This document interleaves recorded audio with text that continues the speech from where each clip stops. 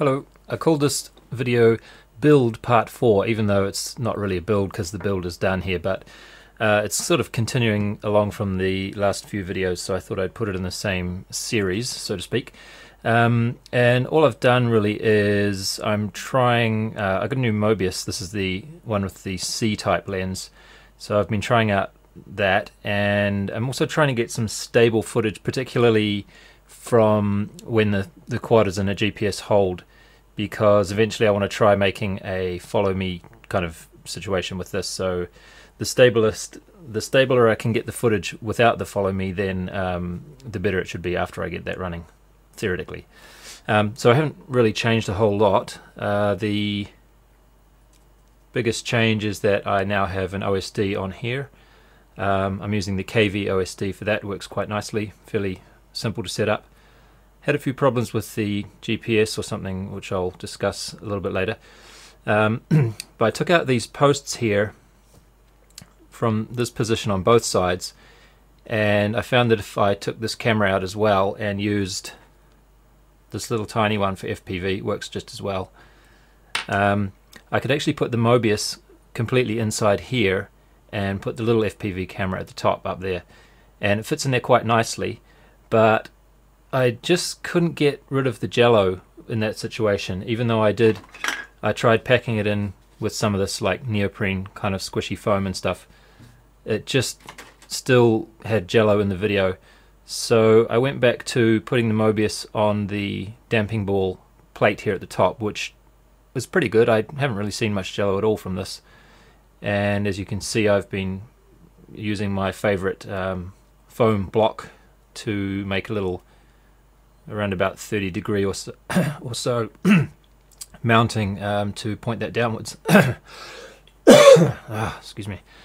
So that's about all I've changed, but as you can see, after that I went back to the normal FPV camera, just to, you know, might as well. The OSD, as I say, was giving a little bit of interference. I was flying this earlier, and strangely, when I first got to the flying area, it seemed to be the GPS was working perfectly fine. As you can see in this little bit of footage that I recorded from the DVR, you can see we're actually getting like 10 or 11 satellites at some points in this video. But the GPS hold was not working, and the compass seems to be fine, GPS seems to be fine, but GPS hold functionality was not working. It would just sort of swerve away and just keep going off into the distance as if it was going to return to home somewhere else. Anyway, so I gave up on that for a while, but when I came back to it, I found that if I just unplugged my OSD and the FPV transmitter, well, after that I noticed that the GPS was then reading 0 satellites until I unplugged my FPV transmitter and the OSD, which I powered at by the same plug. And I'd had the FPV transmitter running with the GPS just fine earlier, like a few days earlier. So I'm suspecting that maybe something to do with this OSD might be giving me trouble there. I'm not really sure. Need to do a little bit more checks with that. By the way, you can see the DVR, the cheap and nasty DVR that I'm using. It doesn't record the full screen properly, which is kind of annoying. On the far right hand side you can see that the GPS and the last little bit of the OSD display has been cut off there. Another thing that I had problems with was I'd never quite got it stable on 6-inch props. Even to this day it's still not very stable on 6-inch props for some reason, but I found that I was getting a lot of sort of diagonal wobbling like this, to the point where I just couldn't fly it sometimes. And it started when I first connected my FPV transmitter up to the power, and what I did for that was I just spliced it directly into the main wiring harness there. By the way, I had a good idea for how to keep the wire from cutting itself on the carbon fiber, because the front edge of the carbon fiber is kind of sharp there. It's got a sharp little edge on it, and at the back it's exactly the same, and I didn't want this wire to be, you know, rubbing on that and cutting into it, because as we know now that the carbon fiber is conductive, and you don't want these two wires to be connecting to each other. So I just got a piece of larger silicone wire, and I cut the silicone shielding off it, and I zip tied it across that little, it's kind of hard to see, isn't it? But maybe you can see there I've zip tied the silicone wire. I pulled the wire out of it, of course, so it's just the wire shielding, and I've zip tied that around the little tab that was on the end of the carbon fiber plate, so that now these two wires are not rubbing on any carbon fiber, they're just rubbing on another piece of silicone wire underneath. And the bumpy bits of the zip ties being here also mean that the wire is not going to go too much to the side. What was I talking about? Oh yeah, so I was having problems with the quad going like that a lot, and I tried it at home one time in my room, and I noticed this funny smell, like the burning smell that I smelt just before the smoke started pouring out of last time. So I investigated, and to make a long story short, I found that the two clockwise motors here seem to be made in a way that's not very ideal, because underneath the motor where you screw in the screw, one of the screw holes is directly above where these wires are coming in from the side. So what I was doing was screwing a screw into one of those wires, and of course connecting it to the frame, which is connected to everything else. So you didn't notice anything while it was just sitting here on the bench, but as soon as you put some power through it and spin the motors, positive voltage would come through to the frame, so the frame was becoming positive voltage. And that was okay until I then connected my FPV together onto this harness, because then what happens is the FPV unit is then grounded to this ground, the battery, and then by extension the antenna cable that comes out here and goes back around here and then is mounted onto the frame is also grounded. So this would be ground, and then the frame is becoming positive voltage from the motors. So that's where I was getting the burning smell from.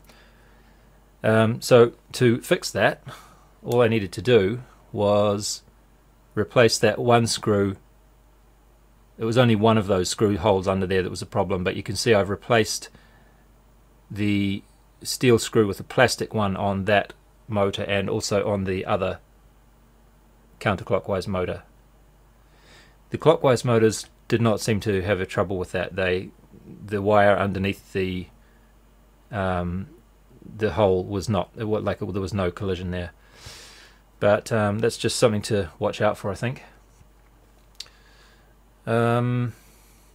So yeah, I'm going to play a bit of video that I got earlier today, and I just did a GPS hover, because this is mainly what I was trying to test, a GPS hold hover, and just to check how jello free and how movement free overall the video was, and I was quite impressed. And this camera too, I'll play some footage that I got doing FPV after that, and you'll see that this camera, even though it was early in the day, the sun had only been up for about half an hour or an hour or so, and even when the camera's facing straight into the sun, it doesn't glare out the whole video as much as the older Mobius did. So I'm not sure if that's to do with this upgraded lens type or the upgraded firmware that I put on it. That's the newest version, but it definitely makes a nicer picture. And I also found that the latency for the video out was much better, so I would be okay with using this as an FPV camera now as opposed to the older Mobius that I had. But just to give you an idea of so this is my first attempt at a downward pointing camera. So the Mobius is inside the foam block here, pointing downwards at 45 degrees. This gave me huge jello, so it was immediately a no-go. And it was also very hard to land. I basically had to catch it in my hand using the block of foam to grab it, because even though it stands up like this to take off, it's impossible to land without tipping over like that. So that was a bit of a silly idea.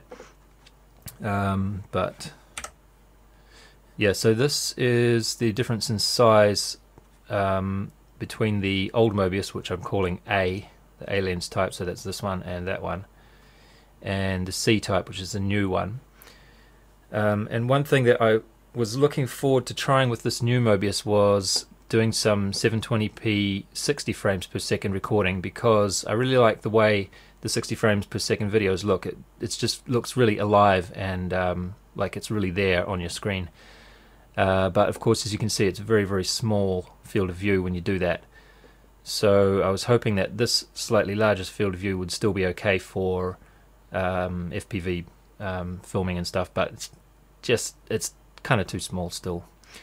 But anyway, you can see that I've been using a 2200 milliamp hour battery for most of this static GPS hover testing, and that gets me 13 minutes, just on 13 minutes, just hovering with that. So it's pretty decent flight time.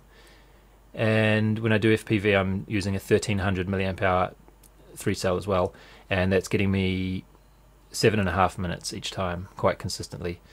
So let's just have a look at some of the video that I got earlier.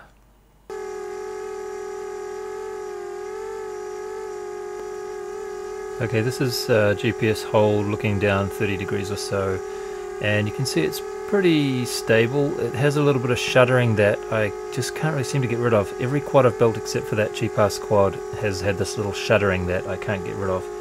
I'm not sure if that's a tuning issue or what, but it's really annoying. So I tried processing this through Virtual Dub's deshaker filter, and that gives me a result like this, which is not too much different, but it's nicer to watch, isn't it?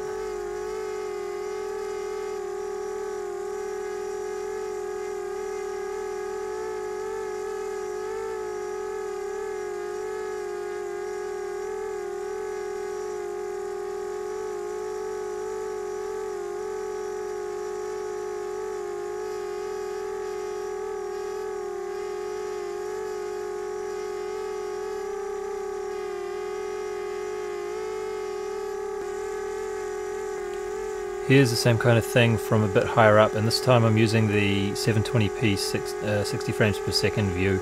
So you can see the field of view is much more narrow, and it tends to, like, the shuddering is more noticeable here. So when we turn the deshaker on, though, it's still fine.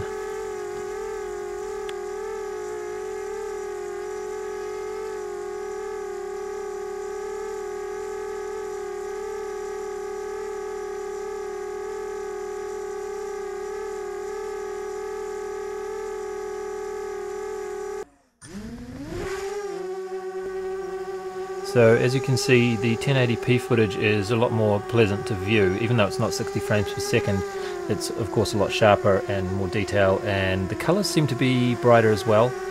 And it's a bit of a bummer that it's so barrel distorted, but can't really be helped with that kind of a wide field of view. So for the rest of this video, I'll just finish up with the footage that I got from one of my FPV flights, and yeah, nothing amazing. Thanks for watching, and I'll see you next time.